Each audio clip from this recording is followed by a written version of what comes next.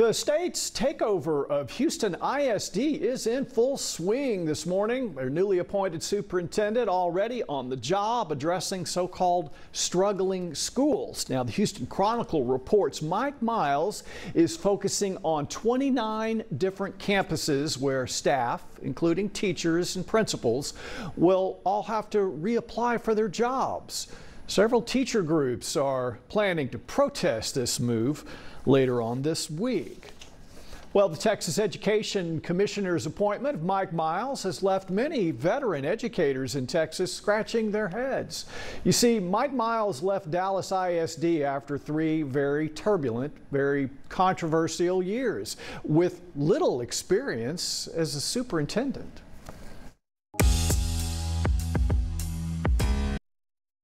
His name is Mike Miles. He's only been a superintendent a short period of time, and both times with questionable success. Rena Honey is the head of the largest teachers union in Dallas. There was turmoil in Colorado Springs when he came to Dallas from there. There was turmoil, and there's still some ramifications of that in Dallas today. And I think you'll see the exact same thing happen in Houston.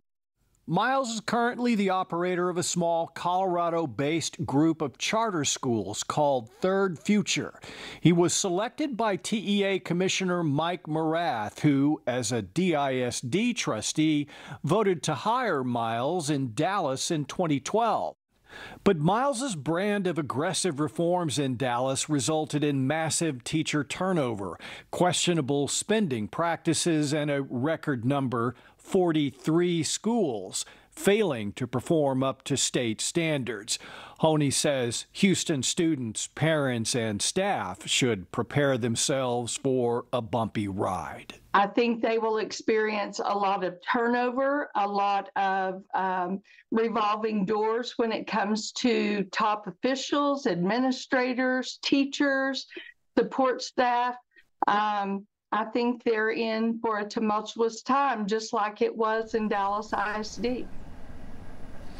Commissioner Mike Miles has issued a statement saying Mike Miles is an experienced educational leader with an established track record of success of improving outcomes for Texas students. Now, Miles, who by the way does not have an active superintendent certificate, will work with a 21-day interim contract until he is formally hired by the new Board of Managers, which is also handpicked by Mike Miles. Back to you.